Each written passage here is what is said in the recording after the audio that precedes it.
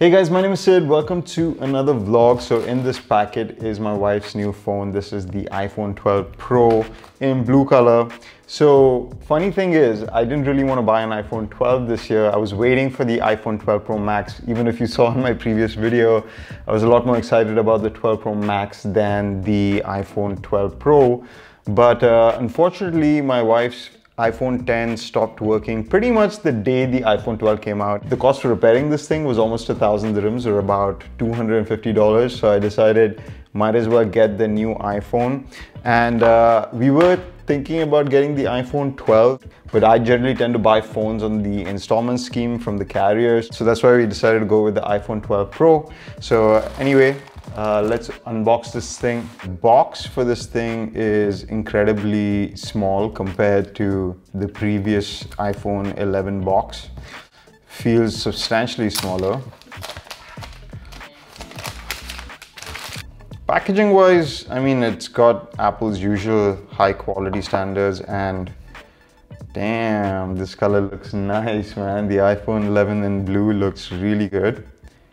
So let's see how it looks compared to the iPhone 11 Pro Max. I mean, the camera array and everything looks pretty much the same. So material wise, first I would say that the new iPhone 12 Pro feels slightly more grippy than the old iPhone 11 Pro Max.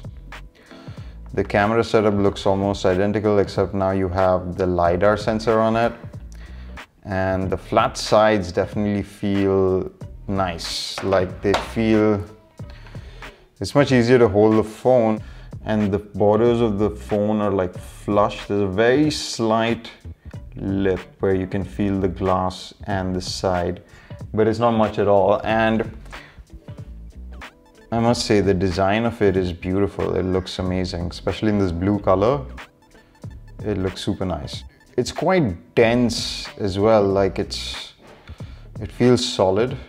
I'm really liking the design of it. Let's turn it on real quick. The buttons feel different as well compared to the old one. It's a bit more clicky. Before we get to setting up the phone, let's quickly look at what you get in the box. It's just a USB-C cable and some booklets from Apple. No more charger in the box. There's no more headphones as well, which kind of sucks. I mean, it doesn't really make a difference to us because we use AirPods. We have plenty of chargers at home from previous phones and stuff that we've used.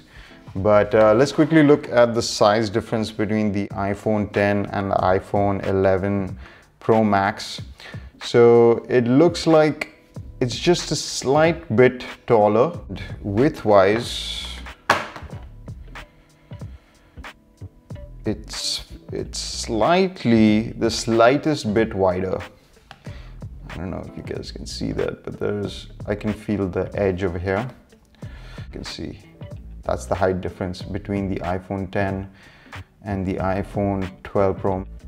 Yeah, width-wise you can see it's the slightest bit bigger, and that's mostly due to the slightly larger screen on this phone. Now, is it a noticeably bigger screen? I've used a ton of the iPhone 10. I had that. This was my previous phone. Poor Mamta, she's never had a new phone. She always gets my hand-me-down. So this time we decided to get her the brand new phone instead of for me. I'm super happy with my iPhone 11 Pro Max, by the way. I love it. I really want to see what the iPhone 12 Pro Max has in terms of camera. But honestly, I don't really need an upgrade this year, but Mamta needed an upgrade. She always gets my hand-me-down phones. This iPhone 10 which stopped working is also my hand-me-down. So when I bought the iPhone 11 Pro Max, I gave her this phone. So I think she deserves to have a nice new phone for a change. I do like the flat side design of the new iPhone 11 Pro Max compared to the iPhone 10. This does feel better. I don't think bezel wise, now this phone is not coming on, so I can't really compare the bezel size of these two phones, but I think it's about the same. It looks about the same.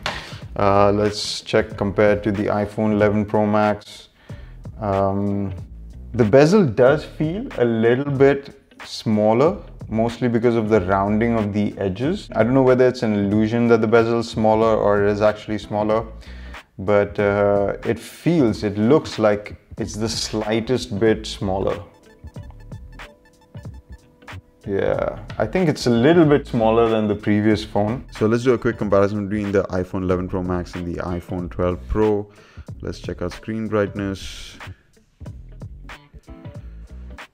Almost identical, I would say. Maybe the iPhone 12 looks slightly brighter. I'm going to pull this back down just so that my camera can, adjust for it. Okay. Now let's check out. I'm going to put Wi-Fi off on both these devices and we're going to do a speed test. Okay, right now I'm getting about 30 down. So 30 down on the iPhone 12 Pro and about 10 down on the iPhone 11 Pro Max. So definitely faster here. But I would say that yesterday while we were on the road, I was getting 500 down on this. So maybe it's the coverage in my house, but this is definitely much faster on 5G, and Dubai's 5G coverage is pretty good actually compared to other places like the US and things. So I was getting 500 down on this phone on 5G. Now size wise, I think it's a really good size because it's slightly bigger than the iPhone 10 or 11 Pro, but it doesn't feel much bigger in the hand. So that's a great thing. You get a little bit more screen real estate. Things do look a little bit bigger on this. I was looking at it back and forth on my friend's iPhone 11 Pro, and this seems to be the perfect size actually, unless you really want the bigger size of the 11 Pro Max or now the 12 Pro Max coming out soon. And the 12 Pro Max is going to have the better camera, but I would say this is a really nice size actually. It feels great in the hand, and the screen as well, like watching stuff on it is awesome. Sound quality on the phone sounds pretty good as well. The iPhone 11 Pro sounds slightly louder maybe, but almost the same. Like you're getting almost the same speakers. Maybe this has a little bit more space to give you a little bit more volume, but other than that, they're almost identical in terms of speaker quality. Now I'm curious about the magnets. Let's go see whether we can stick this to the fridge. Nope, doesn't work. I'm trying the old AirPods on this thing to see if I can feel any magnetic forces, and yeah, you do feel it slightly, very slightly. Safety pin sticks to it. Safety pin is stuck. Now I'm trying a coin. So yeah, the coin does get stuck as well. So if you got some loose change in your pocket, you might have it stuck on your phone.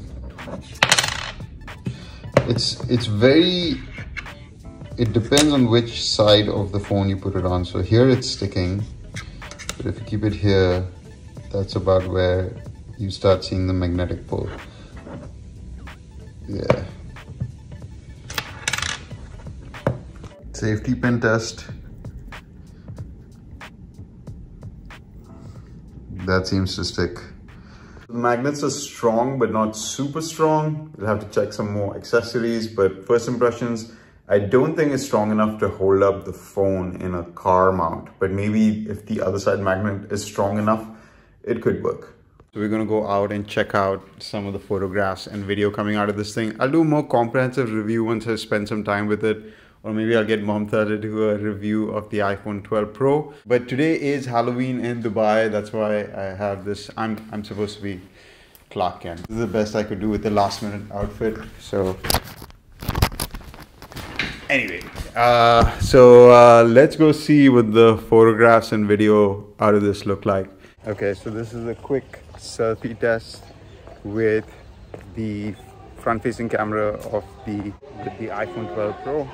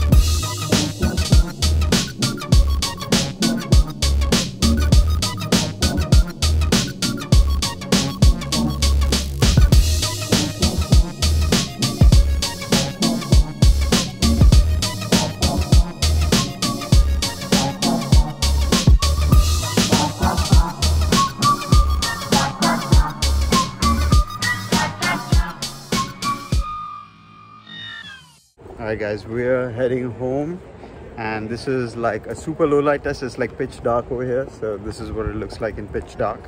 But review coming soon for the iPhone 12 Pro, so stay tuned. And if you like this video, hit that like button, subscribe to watch more videos like this, and I'll see you guys in the next one. Bye. Ari, can you say bye?